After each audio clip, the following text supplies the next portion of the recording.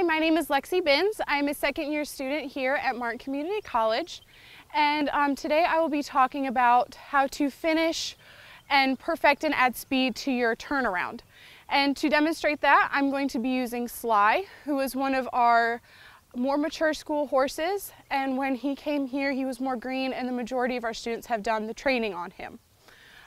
So my exercise is similar to the one my classmate Brody just taught. So I'm just going to go ahead and jump right in. So you're going to start by making a small circle, just big enough so that it's you don't encourage them to like bulge out, and you don't encourage, it's not too small that you encourage them to spin. Like right there he's trying to spin. And with this exercise you want to keep them very forward, because if you lose forward motion their feet will get sticky and that'll hurt your turnaround. So you want to keep your circle small, and you want your circle to stay in the same place. You want to use your outside leg to kind of keep his hip in. Inside leg's going to keep his shoulder. And if he bulges his shoulder, you can bump that outside rein, and your inside rein is going to keep his bend.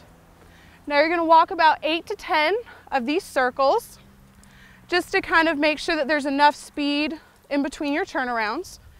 And then when you actually want your horse to start the turnaround, you're going to set him back with both reins, take your inside leg off, and put your outside leg at where his girth is. And now that he's spinning decent, I'm going to let him go, cluck for more speed. And then when I want him to come out, I'm just going to use both legs, kick him forward. See how he's trying to spin right there? Kick him forward.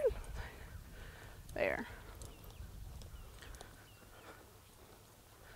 I'm just going to walk about 8 to 10 more of these circles.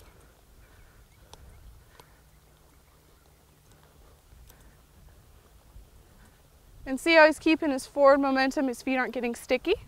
Ask him to spin.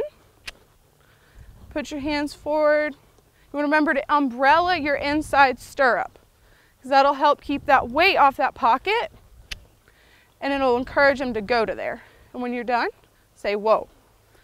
And then you're going to let him know, let him stand there for a second, let him know he was a good boy.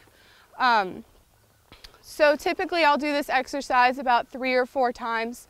If I'm feeling they're good at like one time around, then I'm just going to say whoa there, not do it any longer, because there's no point in reiterating and doing it over and over.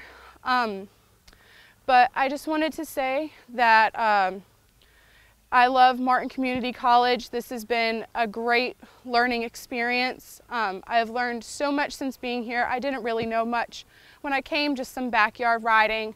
And the instructors have been absolutely wonderful, teaching us everything we know.